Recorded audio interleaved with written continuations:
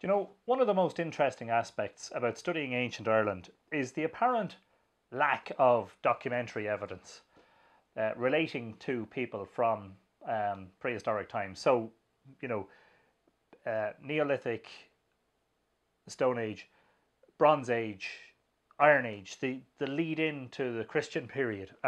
We don't have a manual, we don't have a reliable source of documented information that tells us about the people who inhabited the country in prehistory. However, what we do have is we have a huge corpus of myths, legends, folklore, annals, quasi-historical writings, such as the Liber Gabála, the Book of Invasions, that offer a tantalizing glimpse into prehistory, or at least give the possibility of a glimpse into prehistory. We can interpret various myths and see that perhaps there is a lot of stuff that originates in prehistory, but we can never be sure. And occasionally when we're reading about ancient Ireland, we get a very tantalizing glimpse into the past. One such glimpse for me that's very interesting is the writing of Diodorus Siculus, and I'm going to quote from a work that was written in 1830, in the 19th century, and we are talking AD, not BC, by a historian called John Dalton. And this is a work called An Essay on the Ancient History, Religion, Learning, Arts and Government of Ireland. The reason I'm going to quote from this is because it contains some peculiarities that are really, really fascinating and may relate to research and writing that I've done about the Boyne Valley monuments and possible cosmological connections. Siculus was writing about a mysterious island in the ocean where there was a considerable amount of sun worship. I'm going to read it to you. Among the writers of antiquities, Hecatius and some others allege that there is an island in the ocean over against Gaul to the north, and not inferior in size to Sicily, that the Hypoboreans inhabit it, and that the soil is so rich and fruitful, and the climate so congenial, that they go there twice in the year. It is affirmed that Latona was born there, and that therefore the worship of Apollo is preferred to that of any other god. And as they daily celebrate this deity with songs of praise and worship him with the highest honours, they are considered as peculiarly the priests of Apollo, whose sacred grove and singular temple of round form, endowed with many gifts, are there. They have a city also consecrated to this divinity. Most of the citizens are harpers who, striking their harps in the temple, sing sacred hymns to the god, in which his actions are proclaimed with suitable honour. Their language is that peculiar to the Hypoboreans, and they are attached to the Greeks by a singular affection confirmed from old times. And this is where it gets really interesting.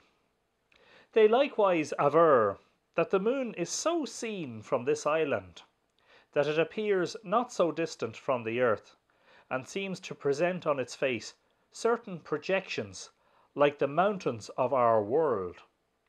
Also that the god Apollo himself visits the island once in 19 years, in which space the stars complete their revolutions and return into their old positions. And hence this cycle of 19 years is called by the Greeks the Great Year. This deity, when he does so appear, is said to sing with the harp at night, and to stimulate the dances continually from the vernal equinox to the rising of the Pleiades, delighting himself with the commemoration of his own great actions. And I think there are two very, very interesting aspects to that passage for me. The first is the reference to the 19-year cycle of the moon. This is what we call the Metonic cycle, which was apparently discovered by a Greek called Meton in the 5th century BC, but which we think, or well, I'm pretty sure, but again, because we don't have documentary evidence except for the carvings on stones at the sites in the Boyne Valley, I'm pretty certain that the ancient astronomers who were involved in the construction of these monuments studied the movements of the moon and knew about the Metonic cycle and knew about the Saros cycle and knew about eclipses happening in patterns and were able to visualize the moon swing, the lunstices, the standstills of the moon over a long period of time. It's very interesting because on certain curbstones, especially one in particular at Knowth, the so-called calendar stone, it was given that name by Martin Brennan, there appear to be calculations which could be, I suppose, interpreted as being connected with the study of the Metonic, the 19-year Metonic cycle.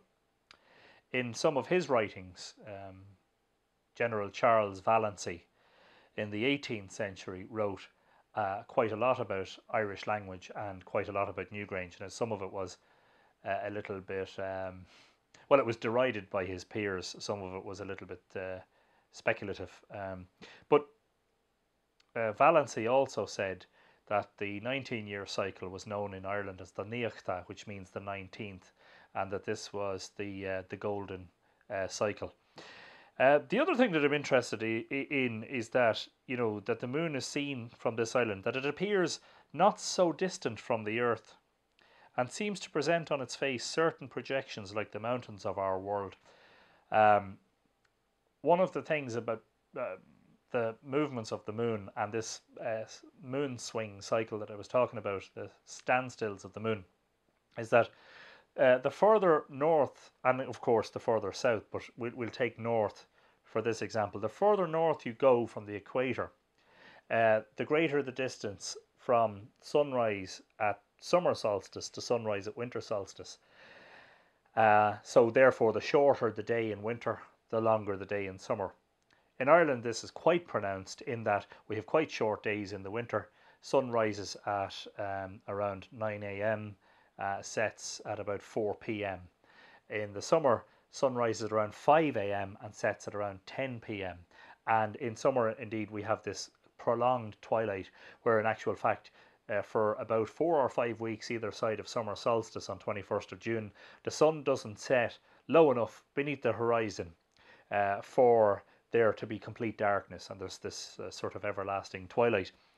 But one of the other things is that the moon, because of its standstill, its major standstill positions are about 5¼ degrees further north of the summer sunrise and further south of winter sunrise. So the moon rises quite, you know, at this time in its cycle, it rises quite noticeably further north along the horizon than summer solstice sunrise. Which means that it's much longer in the sky. But I wonder about this, whether this doesn't refer also to the possibility of some sort of projection of the moon going on with an aperture, some sort of an opening, a hole in a stone, or some sort of roof box feature in one of the monuments, or something like that. This is pure speculation on my part, where, you know, there was an image of the moon being projected into a place, a dark chamber, and where some of the detail on the moon could perhaps be seen on a stone. Now, I'll cast your mind back to, I think it was around the year 2000 or 2001. There was a theory that one of the chamber stones at the very rear of the chamber of Knowth's eastern passageway has carvings on it that appear to be a map of the moon. I think the gentleman's name behind that theory was Philip Stooke, Stooke, and that there are plenty of references to that on the internet. In fact, at the time, I think a BBC science correspondent visited Knowth and saw the stone for himself. So there are pictures of this, and I think Stooke was a cartographer, a planetary cartographer, who may have been involved in NASA. and he was fairly convinced that this is what this was. So it just had it in mind. I'm not sure that the moon appears to be larger from Ireland than it does from any other country. I'm not sure if there's any sort of scientific basis for that, but certainly the idea that you know perhaps some sort of aperture was used to to project the moon like a pinhole camera. A pinhole camera works on the basis that there's a very small pinhole in the front of the camera, but that the image is projected onto a quite large space within the camera. And this is the sort of thing that has been done throughout history, where images have been projected like that through small openings onto large walls. So it's just a possibility. We do know, I think without any doubt, that the people who built Newgrange South and Douth were competent astronomers. They knew about the yearly cycle of the sun, but I think also that they studied the sun's motion through the zodiac, through heliacal risings, through studying the position of the moon. Full moon is always roughly opposite the sun, so you can calculate what constellation of the zodiac the sun is if you know what constellation of the zodiac the full moon is in. Simple things like in winter time when the sun is low in the sky, the full moon being directly opposite is going to be where the summer sun is, so it's going to be quite high in the sky at night. And conversely, in summer, the sun is high during the day, moon is low during the night. All of these things would have been immediately obvious. Could the ancients have worked out the connection between the moon and the tides? Well, plenty of people think so. Alexander Thom suggested as much, that in fact that's the sort of knowledge that might have been known since time immemorial, long before the monuments of the Neolithic were constructed, when Stone Age hunters and gatherers in the Mesolithic might have been aware of these sort of things. The moon goes through phases, a very obvious one. They knew, for instance, that there were different periods of the moon. It took X number of days for the moon to arrive back at the same place in the sky when it went round its circuit, but it also took X number of days to go from, say, full moon to full moon, and that's what we call the synodic month. So the sidereal month is from the same star background to the same star background again, which is 27 plus days, and the synodic month, which is, say, full moon to full moon, is 29 approximate days. And that all of this information, or some of it anyway, was carved onto stone in the Boyne Valley to record these movements in a way that I suppose the information could be transmitted. And perhaps there was obviously a sacred element to it as well, because a lot of the solar and lunar festivals might have been tied up with fertility and harvest, etc., etc. We know that the people who built Newgrange were involved in agriculture, and that it was agriculture that allowed the monument builders the time to pursue their monumental pursuits, which which was time that they didn't have to devote entirely to hunting and gathering all the time. Anyway, food for thought. The full text of that Dalton essay is available on the internet at archive.org, and it's called Essay on the Ancient History, Religion, Learning, Arts and Government of Ireland.